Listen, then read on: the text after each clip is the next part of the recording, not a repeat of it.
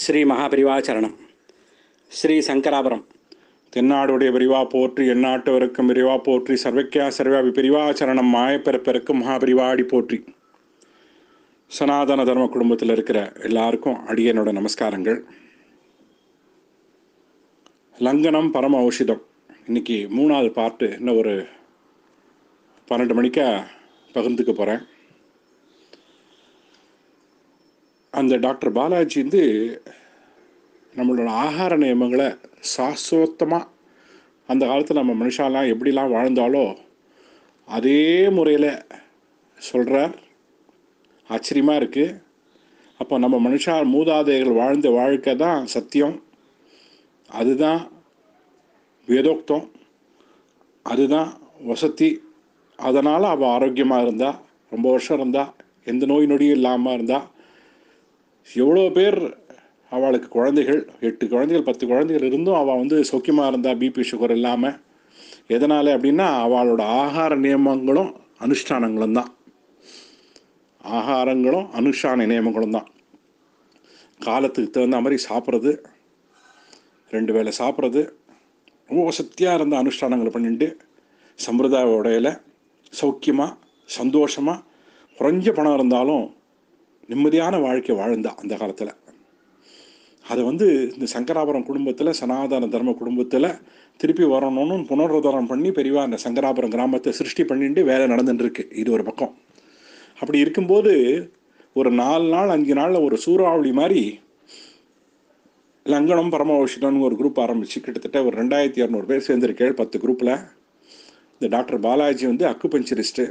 பெரியவா ஒரு 2 மாதம் முன்னாடி அந்த அனுஷத்துக்கு அங்கே அந்த பாலாஜி திருவங்காட்டுக்கும் சங்கராபுரத்துக்கு அறிமுகம் ஆகி பரீட்சை ஆகி அவரோட பேக்ரவுண்ட் இதெல்லாம் தெரிஞ்சுனா கூட ஒரு 3 நாள் 4 நாள் முன்னாடி ஒரு மெசேஜை போட்டு உடனே உத்தரவாகி குரூப் ஆரம்பித்து இன்றைக்கி 3வது நாள் பாடம். இது நம்ம கையில் இருக்கா, பெரியவா கையில் இருக்கா?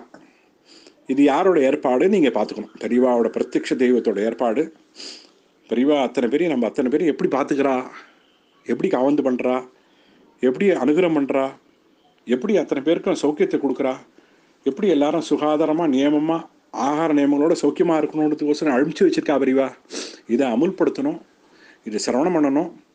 இது ஏற்கனவே சொன்ன மாதிரி ஏற்கனவே பகிர்ந்துட்டா மாதிரி எல்லா குரூப்பை விட இது வசதியான குரூப்பு. எதனால் அப்படின்னா இதை நியமத்தை கடைபிடிச்சா, இந்த ஆகார நியமங்கள் அவளை சொல்கிற மாதிரி நடந்துட்டா எல்லா சௌக்கியமும் சேரும்.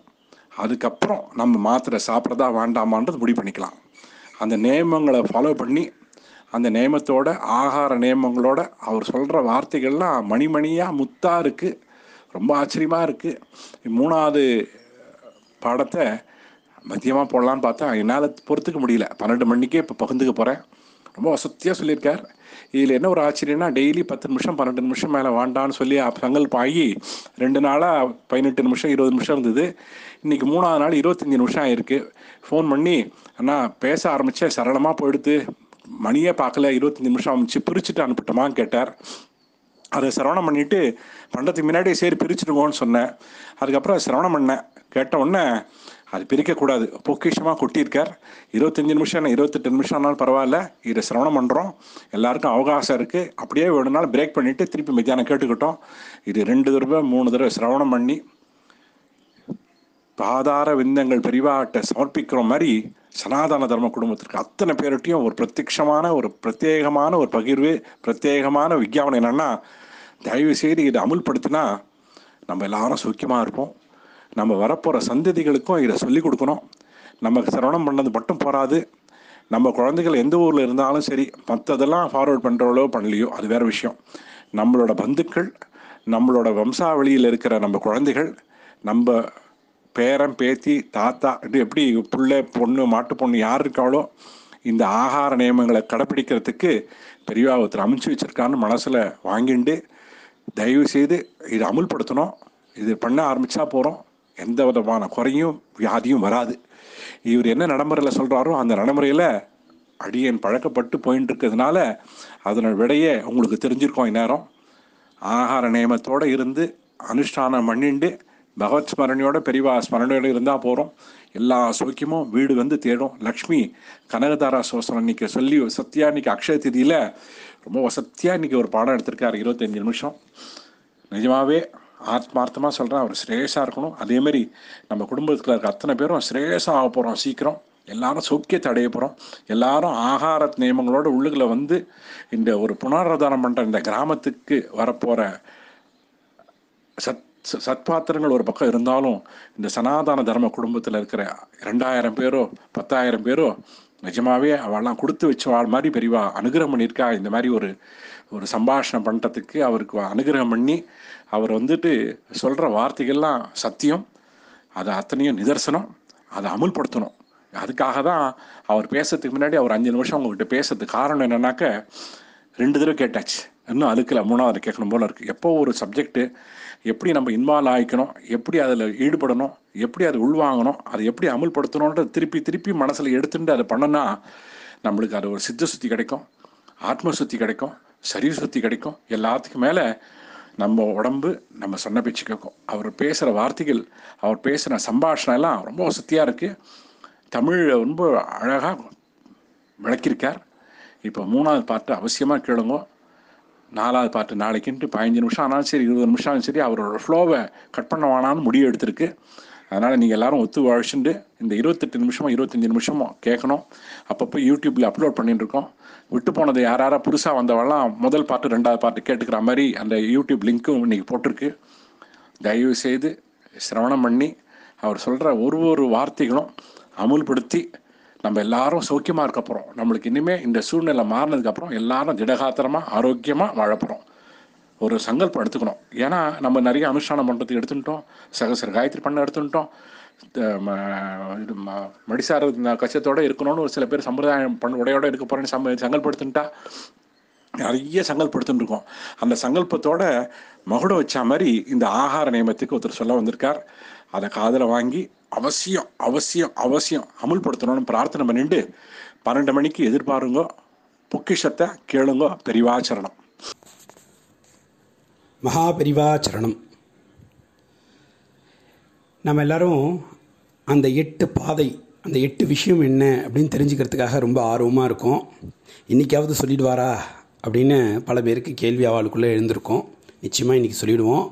8த்தையும் இன்றைக்கி சொல்ல மாட்டோம், ஒன்று ஒன்றா படிப்படியாக நம்ம சொல்லுவோம். அதுக்கு முன்னாடி ஒரே ஒரு விஷயத்தை மட்டும் தெளிவுபடுத்திட்டு நம்ம அந்த 8 விஷயத்துக்குள்ளே போகலாம். இன்றைக்கி இந்த கொரோனா பீதியில் இருக்கும் பொழுது உலகமே பயந்துட்டுருக்கு. இந்த நவீன மருத்துவத்தினுடைய ஆர்ஜின்னு சொல்லக்கூடிய அமெரிக்கா போன்ற நாடுகளில் கூட டெத் ரேட் அதிகமாக இருக்குது. பாதிக்கப்பட்டவா லட்சக்கணக்கான பேர் பாதிக்கப்பட்டிருக்கா, ஆயிரக்கணக்கான பேர் செத்து போயிருக்கா. அங்கே தீர்வு இன்னும் தெரியல. இட்டாலியில் 6 கோடி மக்கள் தான் இருக்கா. இந்தியா மாதிரி 3 மடங்கு பெரிய நாடு, ஆனால் மக்கள் தொகை ரொம்ப கம்மி. அங்கே ஆயிரக்கணக்கான பேர் செத்து போயிருக்கா. ஆனால் இவ்வளோ மக்கள் தொகையை வச்சுண்டு இவ்வளோ சின்ன நாட்டில், சின்ன பரப்பளவுக்கு, நம்ம பரப்பளவுக்கும் நம்மளுடைய மக்கள் தொகைக்கும் ரொம்ப பேலன்ஸ்டாகவே இல்லை. அவ்வளோ அதிகமான மக்கள் இருக்கும். அப்படி இருந்தும் உலகுக்கே இந்த கொரோனா விஷயத்தில் இந்தியா, இந்த பாரத தேசம் முன்னோடியாக இருக்குன்னா என்ன காரணம் அப்படின்னா, நம்ம பெரியவாள்லாம் ஏதோ ஒரு வகையில் பிரகிருதி தர்மத்தை ஃபாலோ பண்ணதனுடைய விளைவு தான். அவள் பண்ண பிரகிருதி தர்மத்தை அவள் பின்பற்றினதுடைய விளைவு தான் இன்றைக்கி நம்மளை காப்பாற்றிட்டுருக்கு. இந்தியா முழுக்க இந்த இயற்கையை மதித்து இயற்கை விதிகளுக்கு உட்பட்டு வாழ்ந்த நம் முன்னோர்களுடைய அந்த பலன் தான் மகாபெரிவா சொல்லல. இந்த சைக்கிள் படல், யாரோ சைக்கிள் படல் பண்ணதனுடைய விளைவை நாம் இன்றைக்கி அமைச்சுட்டுருக்கோம். நம்ம பெரியவாளாக சைக்கிள் படல் பண்ணிட்டு போயிட்டா. இன்றைக்கி பெடல் சும்மா இருக்கும்பொழுது அதனுடைய பலனை நம்ம அனுபவிக்கிற மாதிரி நம்ம பெரியவாள்லாம், நம்ம ஆற்றுல இருந்த நம்ம முன்னோர்கள்லாம் பிரகிருதி தர்மத்தை ஃபாலோ பண்ணி தர்மமாக இருந்ததனுடைய விளைவை இன்றைக்கி நாம் அனுபவிச்சுட்டுருக்கோம். அதே மாதிரி பிரகிருதி தர்மத்தை நாம் பின்பற்றினாதான் அந்த பலன் நம்மளோட அடுத்த தலைமுறைக்கு போகும். அப்படிங்கிறத நாம் மனசில் ஸ்ட்ராங்காக சங்கல்பம் பண்ணிக்க வேண்டியது இருக்குது. அதனால் எந்த நிலையிலும் பிரகிருத்தியை நான் மீற மாட்டேன், பிரகிருதி தர்மத்தை மீற மாட்டேன் அப்படிங்கிறத எல்லா நிலையிலும் வச்சுக்கணும். இயற்கையினுடைய விதியை மீறி நான் வாழ மாட்டேன் அப்படின்னு ஒரு மகா சங்கல்பத்தை நம்ம எப்பொழுதும் எடுத்துக்கணும். சரி, அந்த 8 விஷயங்களில் 4 விஷயம் உடலுக்கும் 4 விஷயம் மனதுக்கும். அப்படின்னு நம்ம பிரிஞ்சிக்க வேண்டியது இருக்குது. இந்த உடம்பு என்ன சொல்கிறதுனா, அடே மனுஷா, நான் சொல்கிற இந்த 4 விஷயத்தை நீ கேள், நீ சொல்கிற அத்தனை விஷயத்தையும் நான் கேட்குறேங்கிறது. நான் உனக்கு 4 விஷயந்தான் சொல்லுவேன். 4 விஷயந்தான் என்னுடைய ரெக்வெஸ்ட்டே. உங்ககிட்ட என்னுடைய ரெக்வெஸ்ட்டே, உனக்கிட்டேருந்து எனக்கு தேவையான விஷயமே 4 விஷயந்தான்.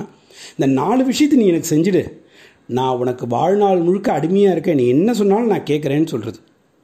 இந்த 4 விஷயமும் பிரகிருத்தியோட தொடர்புடையதாக இருக்குது. பிரகிருத்தியை மீறி இந்த 4 விஷயத்தையும் ஃபாலோ பண்ண முடியாது.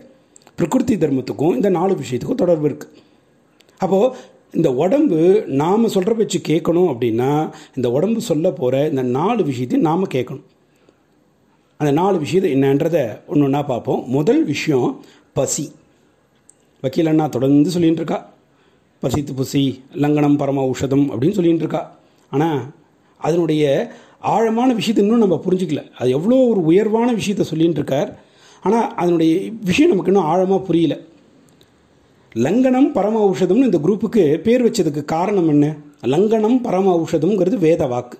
மகாபிரிவா தவித்தின் குரலில் பல இடங்களில் சொல்லப்பட்ட விஷயம். எனக்கு தெரிஞ்சு மகாபிரிவா மூலியமாக தான் இந்த லங்கனம் பரம ஔஷதம்ங்கிற ஒரு வார்த்தையே மக்கள்கிட்ட இவ்வளோ லௌகிகா கிட்ட ஒரு சரளமாக வந்ததுக்கு காரணமே மகாபிரிவா எடுத்து வந்து கொடுத்ததுக்கப்புறம் தான். இந்த லங்கனம் பரம ஔஷதம் அப்படிங்கிற அந்த வார்த்தைக்கு சாதாரணமாக என்ன அர்த்தம் எடுத்துப்பா அப்படின்னா, பட்டினி சிறந்த மருந்து அப்படின்னு எடுத்துப்பா. ஆனால் சரியான விளக்கம் என்னென்னா, உண்ணா நோன்பே உயரிய மருந்து. பட்டினி வேற, உண்ணா நோன்பு வேற. நம்ம பட்டினியும் உண்ணா நோன்பையும் சரியாக புரிஞ்சுக்கல. அது புரிஞ்சுக்கணும், ரொம்ப முக்கியமான விஷயம். இப்போ நாம் பட்டினியை பற்றியோ உண்ணா நோன்பியை பற்றியோ பேச போகிறதில்ல. அதுக்கு அடுத்த செஷன் இன்னும் பின்னாடி வரும். இந்த 8 விஷயம் புரிஞ்சாதான் நம்ம உண்மையான ஃபாஸ்டிங் இருக்க முடியும். ஒரு உண்மையான உண்ணா நோன்பு, உண்மையான விரதம் இருக்கணும்னா அதுக்கு சில நியமங்கள் இருக்குது. நாம் இப்போ இருக்கிறதெல்லாம் பக்தியில் இருக்கக்கூடிய நியமங்கள். ஆனால் உடல் ரீதியாக உடலை தயார் பண்ணி கொண்டு இருக்கக்கூடிய உண்ணா நோம்பில் தான் உடம்புக்கு பல பலன்கள் இருக்குது. அதை பற்றி பின்னாடி பார்க்கலாம். இன்றைக்கி அந்த 8 விஷயத்தில் முதல் விஷயம், ரொம்ப ரொம்ப ரொம்ப முக்கியமான விஷயத்தை பற்றி இன்றைக்கி பார்க்க போகிறோம். அதுக்கு பேர் பசி. அழகாக ஒரு பழமொழி சொல்லியிருக்கா, பசித்து புசி அப்படின்னு சொல்லியிருக்கா. இன்றைக்கி நம்மளுடைய லைஃப் ஸ்டைல் என்ன எடுத்து, காலம்பரை எழுந்தோடனே பிரேக்ஃபாஸ்ட், 11 மணிக்கு ஸ்நாக்ஸ், 12-1 மணிக்கு லஞ்ச், சாயங்காலம் ஒரு 4-5 மணிக்கு சின்ன டிஃபன், அப்புறம் ஒரு காஃபி, அப்புறம் நைட்டு ஒரு 7:30-8 மணிக்கு பெரிய டிஃபன், அப்புறம் 9 மணிக்கு ஒரு டம்ளர் பால் படுக்கிறதுக்கு முன்னாடி. இப்படி குடிச்சிட்டு படுத்தோம்னா இந்த உடம்பு எங்கே செரிமானமாகும்? ஒரு அடிப்படையான விஷயம் என்னென்னா, நம்மளோட இன்புட் சரியாக இருந்தால் மட்டும்தான் நம்ம அவுட்புட் ஃபுல்லாக பர்ஃபெக்டாக இருக்கும். இன்புட்னால் நம்மளுடைய ஆகாரம், அவுட்புட்னா நம்மளுடைய சிந்தனை, நம்மளுடைய செயல், நம்மளுடைய எண்ணம், இப்படி எல்லாமே சரியாக இருக்கணும்னா நம்மளுடைய இந்த ஆகார நியமம் ரொம்ப ரொம்ப ரொம்ப ரொம்ப முக்கியம். இன்றைக்கி கூட வக்கீல் மாமா ரொம்ப பர்ஃபெக்டாக சொல்லியிருக்கார். அந்த ஆகார நியமத்தை பற்றி தான் நம்ம பேச போகிறோம். நாம் ஆகார நியமத்தில் இருக்கோம். நல்ல ஆகாரம் இது, சுத்தமான ஆகாரம் என்ன, இது எல்லாம் நமக்கு தெரிகிறது. ஆனால் அந்த ஆகாரத்தை எப்படி சாப்பிடணும் அப்படிங்கிறதுல தான் நம்ம கொஞ்சம் கவனம் வச்சிட்டோம்னா, அப்படி நம்ம சாப்பிட்ற ஆகாரங்கள், பெரும்பான்மையான ஆகாரங்கள் சத்தாக மாறிடும். ரொம்ப சிறு பகுதியே அது கழிவாக மாறுறதுக்கு வாய்ப்பு இருக்குது. இப்போ என்ன ஆகுதுன்னா, அந்த ஆகார நியமத்தில் ஆகாரங்களில் நியமம் இருக்கே தவிர அந்த ஆகாரத்தை ஸ்வீகாரம் பண்ணுறதுல இன்னும் நம்ம பெரிய நியமத்தை கொண்டு வரல. அந்த நியமத்தை பற்றி தான் இப்போ நம்ம பார்க்க போகிறோம். முதல் விஷயம் பசித்து புசி. இன்னையிலேருந்து இந்த நிமிஷத்துலேருந்து இன்னொரு சங்கல்பத்தை நம்ம எடுத்துக்கணும். இனிமேல் நான் பசிக்காமல் சாப்பிட மாட்டேன். இந்த நேரத்துக்கு நேரம் முதல்ல கடிகார முள்ளுக்கும் வயிற்று பசிக்கும் தொடர்பு இருக்கா? கடிகார முள்ளுக்கும் ஆகாரத்துக்கும் தொடர்பு இருக்கா? வயிற்றுக்கும் ஆகாரத்துக்கும் தொடர்பு இருக்குது. கடிகார முள்ளுக்கும் ஆகாரத்துக்கும் தொடர்பு கிடையாது. நம்ம கடிகார முள்ளை பார்த்து பார்த்து சாப்பிட்டுன்னு இருக்கோம். அதுவே மிகப்பெரிய வியாதி. நமக்கு பசிக்குதோ பசிக்கலையோ டைமுக்கு உள்ளார போட்டுகிட்டே இருக்கும். இது மிஷின் மாதிரி அரைச்சிகிட்டே இருக்குது. அதனால தான் வெறும் உடம்புல செரிமானம் பண்ணுற வேலை மட்டும்தான் நடக்குதே தவிர ஆரோக்கியமாகிற வேலை நடக்க மாட்டேன்றது. அப்போது ரொம்ப ஆரோக்கியத்துக்கான ரொம்ப முக்கியமான விஷயம் என்னென்னா, பசிக்காமல் சாப்பிடக்கூடாது. அதுக்காக பசியை எடுத்துனே விடுறதும் கிடையாது. பசி வரத்துக்கு முன்னாடி சாப்பிடக்கூடாது. கரெக்டாக அந்த பசியில் சாப்பிட்ற மனிதன் ஆரோக்கியம் அடைவா. அதெல்லாம் கரெக்டாக நியமமாக இருந்திருக்கு. நம்மளோட பெரியவாள்லாம் கரெக்டாக பாருங்கள், 2 வேளை தான் ஆகாரம் எடுத்துப்பா. மத்தியானம் சூரியன் உச்சத்துக்கு போகிறதுக்கு முன்னாடி ஒரு ஆகாரம், சூரியன் அஸ்தமனமானவனே ஒரு ஆகாரம். 2 ஆகாரங்கள் தான். கரெக்டாக 12 மணிக்கு உச்சத்துக்கு போகிறதுக்கு முன்னாடி. ஏன்னா சூரியனுக்கும் நம்ம வயிற்றில் இருக்கக்கூடிய கர்ப்பாக்னிக்கும் நேரடி தொடர்பு இருக்குது. சூரியன் இருக்கும்பொழுது தான் பசிக்கும். நார்மலான ஆரோக்கியமான மனிதனுக்கு சூரியன் இருக்கும் பொழுது மட்டும்தான் பசிக்கும். சூரியன் மறைஞ்ச பிறகு பசிக்காது. ஏன்னா நம்ம வயிற்றில் இருக்கக்கூடிய அந்த அக்னி அணைஞ்சு போயிடும், சாந்தமாயிடும். சூரியன் வந்த உடனே அந்த அக்னி எரிய தொடங்கும். அப்போது ரொம்ப முக்கியமான விஷயம், பசிச்சா மட்டும் சாப்பிடுவேன். இந்த நேரத்தையே நம்ம ஃபிக்ஸ் பண்ணிக்க வேண்டாம். இப்போது ஆரம்ப நிலையில் இப்போ நீங்கள் பசியை கவனிக்கும் பொழுது ரொம்ப கஷ்டம். ஏன்னா பல வருடங்களாக நம்ம பசினா என்னன்னே ஃபீல் பண்ணது கிடையாது. டைமுக்கு சாப்பிட்டு பசிங்கிற ஒரு உணர்வை நாம் மங்கடிச்சு வச்சுருக்கோம். அப்போ இப்போ இனிமேல் என்ன பண்ணணும் அப்படின்னா, பசிக்காமல் சாப்பிட மாட்டேன். பசி வர வரைக்கும் நான் வெயிட் பண்ணுவேன். அந்த பசிங்கிற அந்த உணர்வை நான் சந்திக்கணும். அந்த பசிங்கிற உணர்வோடு நான் சம்பாஷணை பண்ணணும்.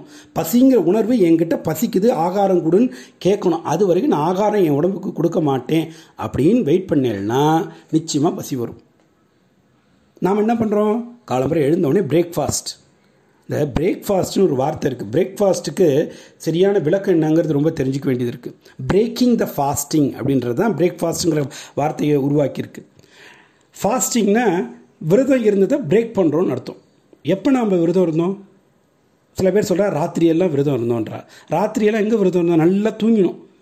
நல்லா கொரட்டை விட்டு தூங்கிட்டு ஃபாஸ்டிங் இருந்தோன்னு சொல்கிறதுல எந்த வகையில் நியாயம் இருக்குது? ஃபாஸ்டிங்னா பகல் பொழுதில் இருக்கிறது தான் ஃபாஸ்டிங். ராத்திரி பொழுது நல்லா தூங்கி உடம்புக்கு தேவையான எனர்ஜியை கொண்டு வந்துட்டோம். அதுக்கு பேர் ஃபாஸ்டிங் இல்லை. யார் பிரேக்ஃபாஸ்ட் சாப்பிட்லாம் அப்படின்னா, நாள் பகல் பொழுதில் உணவு எடுக்காமல் அன்றைக்கி ஃபுல்லாக விட்டுட்டு ராத்திரி தூங்கி எழுந்து காலம்பரை வரவாளுக்கு தான் பிரேக்ஃபாஸ்ட்.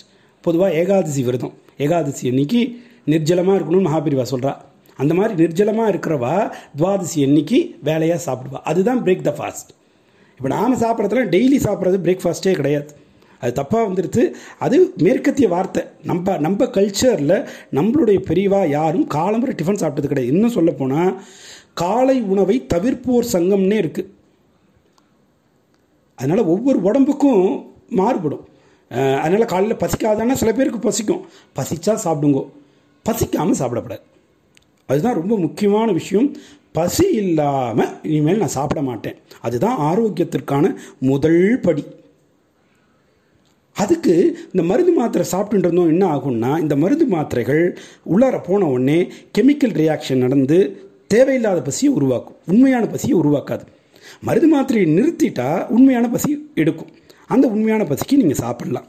அப்போ முதல் பழமொழியாக இந்த பசிங்கிற விஷயத்தை பழமொழியாக ஞாபகம் வச்சுட்டா ரொம்ப ஈஸி. முதல் விஷயம் பசித்து புசி. அதுலேயே இன்னொரு பழமொழி அழகாக சொல்கிறா, சுண்ட பசித்த பின் உணவு. சுண்ட பசினா நல்ல பசி எடுத்த பிறகு உணவு எடுத்துக்கோங்க அப்படின்னு சொல்கிறா. நல்ல பசி எடுக்க விடணும். ஆரம்ப நிலையில் ஒரு நல்ல பசித்து சாப்பிட்டு உடம்பு எனக்கு ஆரோக்கியம் ஆகிடுச்சுன்னா பசி வந்த உடனே சாப்பிட்லாம். இப்போ நாம் நிறைய சொத்தை சேர்த்து வச்சுருக்கோமே, பசிக்காமல் சாப்பிட்டு நிறைய சேர்த்து வச்சுருக்கோம். அதெல்லாம் இப்போ பேர்ன் ஆகணும். இன்றைக்கி உலகத்திலேயே மிகப்பெரிய கொடிய நோய் எதுனா ஒபிசிட்டி தான். இன்றைக்கி நம்மளே நிறைய பேர் உடம்பு எனக்கு பெருசாக இருக்குது, நான் ஜிம்முக்கு போகிறேன், வாக்கிங் போகிறேன், இது போகிறேன் அப்படின்னு என்னென்னமோ பண்ணுறா. 1 கிராம் கூட உடம்பு குறைய மாட்டேன்றது. என்னென்னமோ பண்ணி பார்க்குறா, உடம்பு குறைய மாட்டேன்றது. உடம்பு குறையிறதுக்கு ஒரே விஷயம், இந்த ஒரு விஷயத்தை பண்ணுங்க, ஆட்டோமேட்டிக்காக உடம்பு குறைஞ்சிடும். தேவையில்லாத எல்லா கொழுப்பும் வெளியே வந்துடும். பசிச்சு சாப்பிடணும். ஏன்னா மகாபிரிவா சொல்கிறா, வாக்கு மனோ காயம் இது 3 நாள் தான் நம்ம பாவம் பண்ணிகிட்டு இருக்கோம். இது 3 நாள் தான் நம்ம புண்ணியத்தை செஞ்சு அந்த பாவத்தை கழிக்க முடியுன்றா. அப்போது அந்த வாக்கில் இந்த காயத்துக்கு, இந்த உடம்புக்கு பசிக்காமல் சாப்பிட்டதே ஒரு மகாபாவம். அதுவே பிரகிருதி தர்மத்துக்கு எதிரானது. அந்த இதை பசித்து சாப்பிட்ற ஒரு புண்ணியத்தை பண்ணுவதன் மூலமாக அந்த பாவத்தை நம்ம கழிக்கிறோம். அப்போது முதல் விஷயம் பசித்து சாப்பிடுவது. அடுத்தது சுண்ட பசித்த பின் உணவு. நல்ல பசி ஆகாரம் நல்ல பசியை எடுக்க விட்டு சாப்பிட்றது ஆரம்ப நிலையில். கொஞ்ச நாளைக்கு அப்புறம் நல்லா எனக்கு பசியெல்லாம் கவனித்து சாப்பிட தொடங்கிட்டேன்னு உங்களுக்கு நம்பிக்கை வந்ததுன்னா பசி எடுக்கிற நேரத்தில் நீங்கள் சாப்பிட்லாம். 3ஆவதாக ஒரு அழகான ஒரு பழமொழி இருக்குது. அளவுக்கு மீறினால் அமிர்தமும் நஞ்சு. இந்த பழமொழியெலாம் நமக்கு நல்லா தெரியும். ஸ்கூலில் தமிழில் பழமொழிகள் எழுதி மார்க்லாம் வாங்கியிருக்கோம். ஆனால் வாழ்க்கையில் அப்ளை பண்ணுறோமா அப்படிங்கிறது தான் கேள்விக்குறியாக இருக்குது. அளவுக்கு மீறினால் அமிர்தமும் நஞ்சு அப்படின்னா என்னென்னா, சாப்பிடும் பொழுது அளவு ரொம்ப முக்கியம். எது அளவு? 5 இட்லி அளவா, 10 இட்லி அளவா, 2 இட்லி அளவா? எது அளவுனா எதுவுமே நம்ம வெளியிலேருந்து சொல்ல முடியாது. நம்ம பசிக்கும்பொழுது ஆகாரம் சாப்பிட்டுட்டே இருக்கும்பொழுது போதும்னு ஒரு உள்ளுணர்வு சொல்லும். அந்த இடத்துல நிறுத்திடணும். அதுதான் அளவு. அந்த அளவில் நிறுத்தி பழகினா அடுத்த வேளை பசிக்கும். நாம் என்ன பண்ணுறோம், பசிச்சு கூட சரி ஓகே பசிச்சு சாப்பிட்லான்னு நம்ம உட்காடுறோன்னு வைங்களேன், நல்லா பசிக்க விடுறோம். ஒரு இடத்துல பசி வருது, என்ன பண்ணுவோம், காலம்புற பசியை பார்த்துருப்போம், இருந்திருக்காது. மத்தியானம் பசியை பார்த்துருப்போம், மத்தியானமும் இருந்திருக்காது. சாயங்காலம் தான் பசி வந்திருக்கும். நல்லா பசி வந்துடுதுப்பா, டாக்டர் பசிச்சு சாப்பிட சொல்லியிருக்கார், அதனால் நம்ம இப்போ பசி வந்துடுச்சு சாப்பிட்லாம் அப்படின்ட்டு காலம்புற மத்தியானம் சாயங்காலம் 3 வேளைக்கு சேர்த்து சாப்பிட்றதில்ல. அந்த இடத்துல பசிக்கும் பொழுது நமக்கு எவ்வளோ ஆகாரம் தேவையோ அந்த அளவில் நிறுத்தணும். தட்டில் 4 இட்லி இருக்குது, ஒரு இட்லி சாப்பிட்டோன்னே வயிறு நிறைஞ்சிடுத்துனா அடுத்த 3 இட்லி தூக்கி போட்டுடணும். அந்த தூக்கி போடுறதில்ல, அது வேறு யாருக்காது. அப்போ முதல்ல தட்டில் போட்டுக்கும் பொழுது ஒரு இட்லியை போட்டுக்குங்கோ, அதை சாப்பிடுங்கோ, அது போறணுன்னா நிறுத்திங்க. அது தேவைன்னா 2வது இட்லியை போட்டுக்கோங்க. நம்ம முதல்ல என்ன பண்ணிடுறோம், தட்டில் ஃபுல்லாக ஃபில் பண்ணிடுறோம். ஃபில் பண்ணிவிட்டு அதை வேஸ்ட் பண்ணக்கூடாதுன்னு சாப்பிட்றோம். பொதுவாகவே ஸ்ரீகள்கிட்ட ஒரு பழக்கம் இருக்குது, வேஸ்ட் பண்ணக்கூடாது. கடைசியாக ஆற்றுல மீறுற எல்லா ஆகாரத்தையும் ஒவ்வொரு ஆற்றுலையும் இருக்கக்கூடிய ஸ்ரீகள்னால் வேஸ்ட் பண்ணக்கூடாதுன்னு கடைசியில் சாப்பிட்டு முடிச்சிடுறா. ஒரு அடிப்படையான விஷயத்தை தெரிஞ்சுக்கணும், வேஸ்ட்டு பண்ணக்கூடாது. வேஸ்ட்டெல்லாம் நம்ம எங்கே போடுவோம், குப்பை தொட்டியில் போடுவோம். குப்பை தொட்டியில் போட வேண்டிய வேஸ்ட்டை வயிற்று தொப்பையில் போட்டோம்னா வயிறு குப்பை தொட்டியாக மாறிடும். இப்போ வயிற்றை குப்பை தொட்டி ஆக்கியிருக்கிறதுக்கு ஒரே விஷயம் என்னென்னா, குப்பை தொட்டிக்கு போக வேண்டியதை வயிற்றில் போட்டது தான். சரி, உங்களுக்கு குப்பை தொட்டிக்கு போட மனசு வரலையா, என்ன பண்ணலாம், வேறு ஏதாவது ஒரு ஜீவனுக்கு கொடுங்க, ஒரு நாய்க்கு கொடுங்க, பூனைக்கு கொடுங்க, இல்லை யாராவது ஒரு மனுஷனுக்கு கொடுங்க.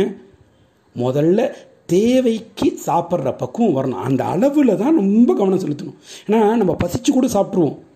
நம்ம பாட்டில் சாரதம் நடக்குதுன்னா 4 மணி வரைக்கும் காத்திருந்து சாப்பிடுவோம். ஏன்னா பயம், பித்ருக்கள்கிட்ட பயம் இருக்குது.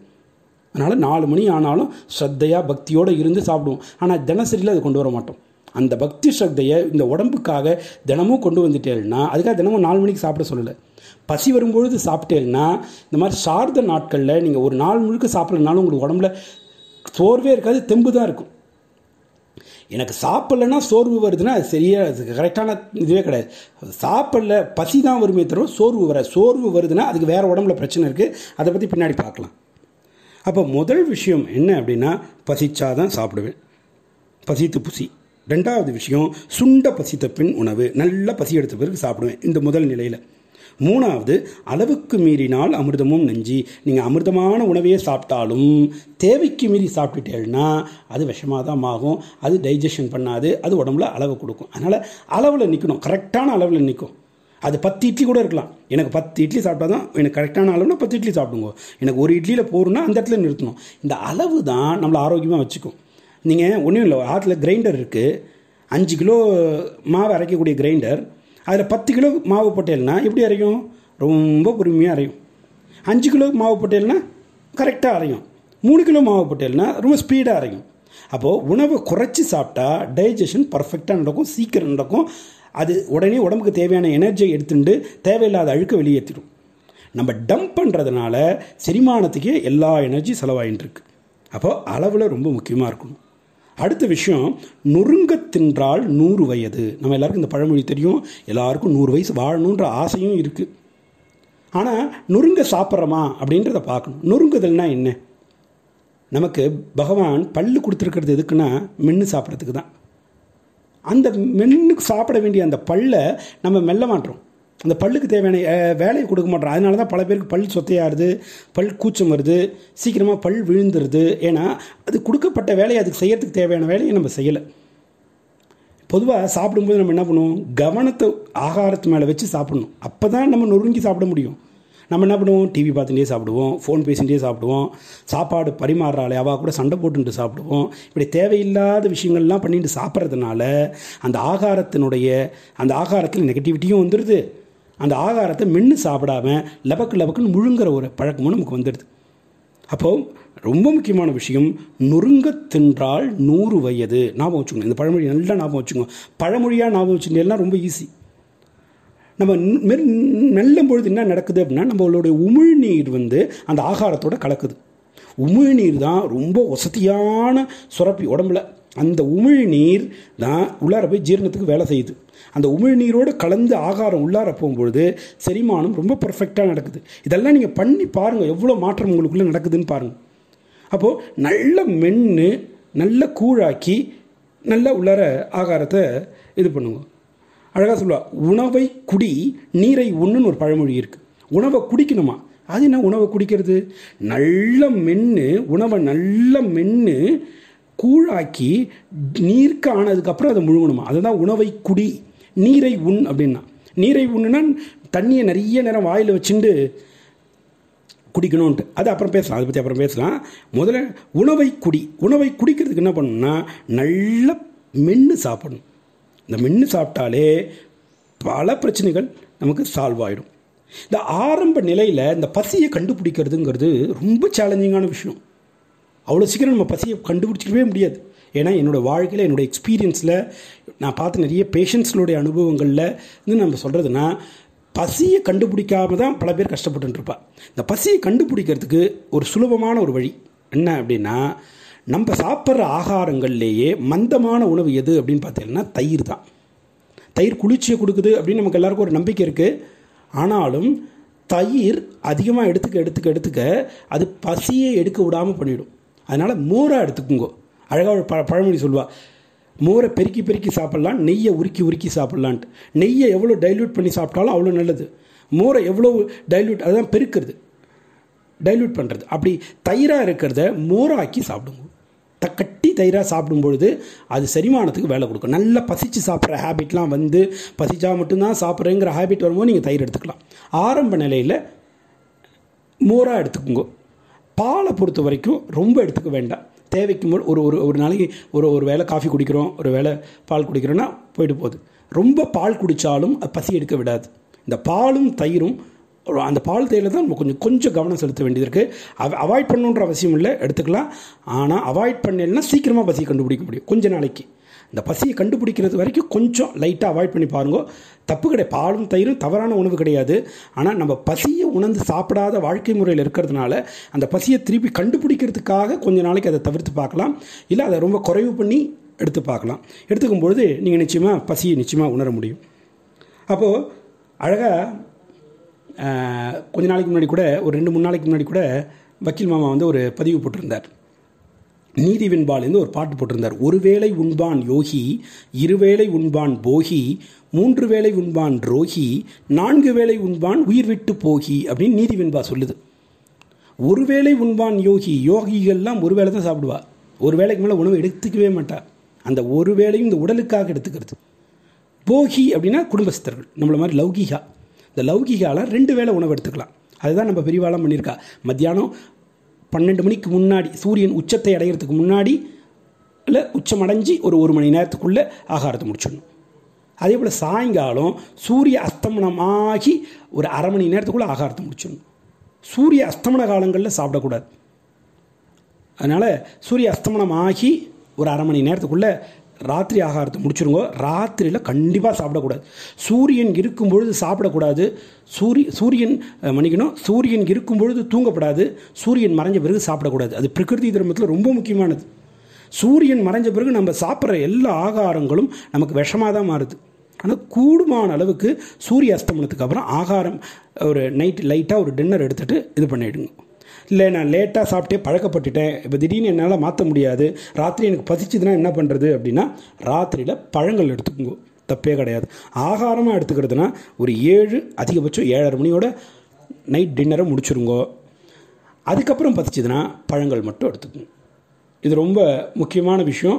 இந்த ஆகார நியமம் ரொம்ப ரொம்ப ரொம்ப முக்கியம். நம்ம சாத்தில் ஆகாரங்களில் நியமத்தை கொண்டு வரோம், அதை ஸ்வீகிக்கிறதுலையும் நியமம் கொண்டு வந்தால் மட்டும்தான் நம்ம சாப்பிட்ற ஆகாரங்கள் நமக்கு முழு சத்தாக மாறுறதுக்கான வாய்ப்பு இருக்குது. திருமூலர் அழகாக ஒரு இடத்துல சொல்கிறார், அண்டம் சுருங்கில் அதற்கோர் பேதமில்லை, பிண்டம் சுருங்கில் உயிர் நிலை வரும், உண்டி சுருங்கில் உபாயம் பல உல, கண்டம் கருத்த கபாலிமானின்னு பரமேஸ்வரன் வென்றார். இந்த அண்டம், இந்த பிரபஞ்சம் சுருங்கிறதுனால அதுக்கு ஒரு பேதம் கிடையாது. இந்த பிண்டம் சுருங்கில் உயிர் நிலை பெறும். பிண்டம் சுருங்கி தான் இருக்கணுமா. யோகிகள்லாம் பாருங்கள், மகாபெரிவா பாருங்கள், நிறைய யோகிகளை பாருங்கள், எல்லாம் பிண்டம் சுருங்கி தான் வச்சுப்பா.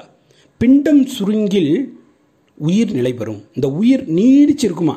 எவ்வளோ நாள் இங்கே வாழணும்னு அது நினச்சதோ அந்த காலத்தை நீடிச்சு வச்சுக்கும். நம்ம இன்றைக்கி ஒபிசிட்டியாக இருக்குன்னா பசிக்காமல் சாப்பிட்டதுனால தான். அப்போது 3வது வரி ரொம்ப முக்கியமாக சொல்கிறார். உண்டி சுருங்கில் உபாயம் பல உல. உண்டினா உணவு. உணவு சுருங்கிச்சுன்னா உண்டி சுருங்கில் உபாயம் பல உல. உண்டி சுருங்கணும், ஆகாரம் குறையணும். தேவைக்கு தான் குறையணும்னா தேவையை விட குறையிறதில்ல, தேவைக்கு தான் சாப்பிடணும். நாம் நிறைய சாப்பிட்டுருக்கோம், தேவைக்கு மீறி சாப்பிட்டுருக்கோம். ஏறக்குறைய 2-3 பேரோட ஆகாரத்தை சாப்பிட்டுருக்கோம்.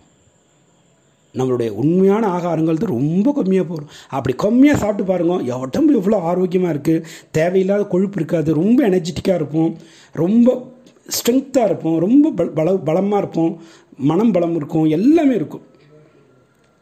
அப்போது இந்த 2 விஷயம் ரொம்ப முக்கியமான விஷயம். அந்த நீதிவெண்பால சொல்லக்கூடிய ஒருவேளை உண்பான் யோகி, இருவேளை உண்பான் போகி. போகினா குடும்பஸ்தர்கள், லௌகிக. 3 வேளை உண்பான் ரோகின்றார். இப்போ 3 வேளை சாப்பிட்டா ரோகி ஆகிடுவோம், நோயாளியாக மாறிடுவோம். நோயாளிகள் தான் 3 வேளை சாப்பிடணும். 3 வேளை சாப்பிட்டா நோயாளி ஆகிடுவோம். ஆரோக்கியமாக இருக்கிறவன் 3 வேளை உணவு எடுத்துட்டா நோயாளியாக ஆகிடுவானோ. நோயாளிகள் அவளுடைய நோய் தொந்தரவுக்காக 3 வேளை சாப்பிடுவான்னு சொல்லப்பட்டிருக்கு. 4 வேளை உண்பான் உயிர் விட்டு போகி அப்படின்ற நீதிவெண்பா சொல்லுது. 4 வேளைனா 3 வேளைக்கு மேலே எத்தனை வேளை சாப்பிட்டாலும் உயிர் விட்டு போகினா இந்த உடம்பை விட்டு உயிர் சீக்கிரம் பிரிஞ்சிடும். நோய் அதிகமாகி சீக்கிரம் பிரிஞ்சிடும்னு நீதிவெண்பா சொல்லுது. நம்மளுடைய நீதி நூல்கள், சாஸ்திரங்கள், வேதங்கள், உபநிஷதுகள் எல்லாமே பர்ஃபெக்டாக வாழறது எப்படின்னு சொல்லியிருக்கு. இன்றைக்கி வேத பாஷைன்னு ஒன்று இருக்குது. இந்த வேத பாஷை தெரிஞ்சவாலாம் ரொம்ப கம்மியாக தான் இருக்கா. வேத பாஷையில் வேதங்கள் எல்லாமே நம்ம எப்படி வாழணுங்கிறது தான் அதிகமாக சொல்லியிருக்கு. ஆனால் இன்றைக்கி நம்ம அந்த வேதங்களில் இருக்கக்கூடிய எப்படி வாழணுங்கிற சூக்ஷ்மம் நிறைய டெக்ஸ்ட் மறைஞ்சு போயிடுது, நிறைய தெரிய மாட்டேன்றது. அப்போ இதெல்லாம் எங்கே சேமிக்கப்பட்டிருக்குன்னா இந்த பிரபஞ்சத்தில் தான் சேமிக்கப்பட்டிருக்கு. இந்த வேதம் இந்த பிரபஞ்சத்தில் சேமிக்கப்பட்டிருக்கு. இந்த ஒளி அதிர்வுகளாக இந்த பிரபஞ்சத்தில் சேமிக்கப்பட்டிருக்கு, இந்த இயற்கையில் சேமிக்கப்பட்டிருக்கு. நாம் இயற்கை தர்மத்தை, பிரகிருதி தர்மத்தை ஃபாலோ பண்ணோம்னா அந்த பிரபஞ்சத்தில் இருக்கக்கூடிய அந்த ரகசியங்கள்லாம், ஹவு டு லிவ்ங்கிற அந்த ரகசியத்தெல்லாம் எடுத்து இயற்கை நம்மக்கிட்ட நமக்கு புரிகிற மாதிரி கொடுத்துரும். அப்போ அடிப்படை என்னென்னா பிரகிருதி தர்மத்தை ஃபாலோ பண்ணிட்டு வாழறது தான். அதை தொடர்ந்து வாழ்வோம். அப்போ அந்த 8 ஸ்டெப்பில் இன்றைக்கி முதல் ஸ்டெப் பசிச்சு சாப்பிட்றது அப்படிங்கிற ஒரு விஷயத்தை பற்றி பார்த்துருக்கோம். இனிமேல் நான் பசிச்சு தான் சாப்பிடுவேன்ற ஒரு மகா சங்கல்பத்தை இன்னிலேருந்து நம்ம எடுத்துக்கணுன்ற சொல்லி என்னோடய சம்பாஷணை பூர்த்தி பண்ணிக்கிறேன். மகாபரிவா சரணம்.